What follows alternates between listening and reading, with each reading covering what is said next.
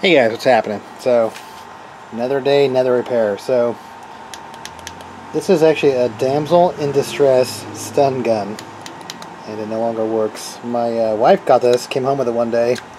Some lady was walking out of work and selling these things, and she bought one. So, but I don't know if it ever worked, or I don't know. It might have worked at one point.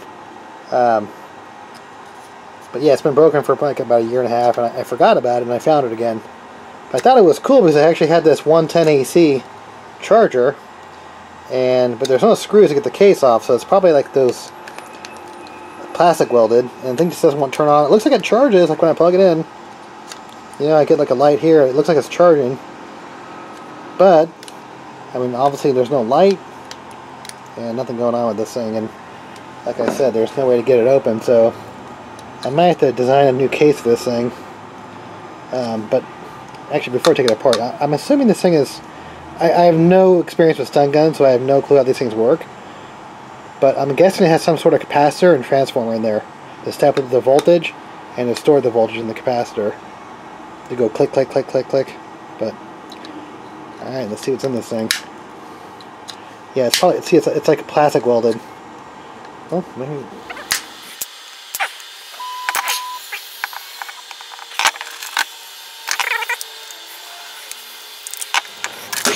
There we go.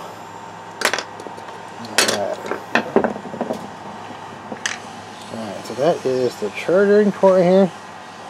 It also hits and slides there. So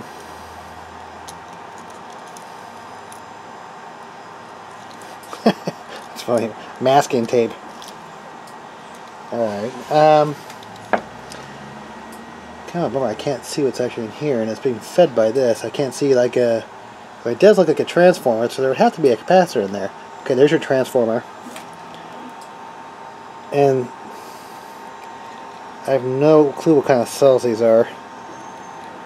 But I'm a little worried to be messing with this thing, because I don't want this thing to go off and shock me, you know? So... Are the batteries just not charging? What's the story with this thing? How is this thing... I mean, if you're stepping in 110, somewhere you're going to have some sort of like rectifier or some kind of... You're converting AC to DC. I don't know if these are electrolytic capacitors or cells. Charges right here. Alright, I'm going to pull these cells out and see if... What the hell is up with this thing? Are you just charging capacitors? Are these actually batteries? What are these things?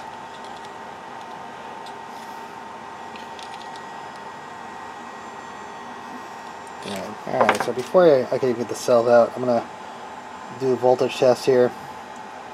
And I am getting 5 volt at the cell. 5.2 volt. So, I just gotta trace these wires back and figure out, okay, like what the hell is the charging port doing? Like how are they converting 110 AC to 5 volt? Alright, so I think I figured this out. I mean, I was actually looking at this for a while. And this is actually some sort of safety mechanism right here. And I went online, looked at the manual, and I guess this thing is supposed to have some sort of like lanyard pull string. So in case it gets ripped off your hand, you can, it will prevent you from getting attacked by your own stun gun. But, so yeah, I'm going to solder that and bypass it. So I mean, I was just feeding the battery. I could see all the battery leads were coming into this thing here. That actually fed up to the main switch. So all the battery leads came here. I fed up to the main switch. Alright, so I bypassed the protection circuit right there and shrink wrapped it, but now I am getting power. Okay, that means you have a light in front, then it's also, that means it's activated.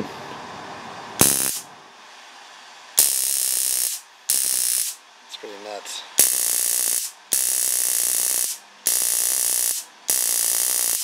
Alright, that's cool. So, the thing that makes me the most nervous about this circuit is this charging thing. This charging circuit.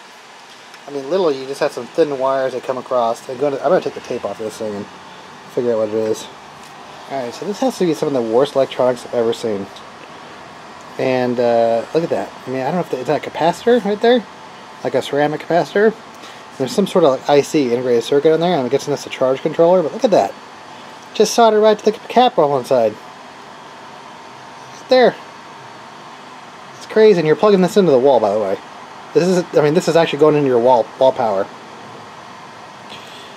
And that's the only thing that's charging these cells right here, is this little chip right here, whatever it does. That's ridiculous. So, got it working again, but I don't know if I want to deal with it, but what I think I'm going to do is I'm going to design a new case for it. I'm going to make it more like manly and create like a new case for it and, you know, redesign some of the stuff in here because this is too sketchy. Look at that. Alright, cool. So if you bought one of these things and you want to know what it looks like inside, sketchy, sketchy, sketchy. Masking tape, sketchy circuits, all the above. Like, this actually probably wouldn't bother me normally so much if you weren't plugged into 110 AC. That's what makes it sketchy. Alright guys, cool.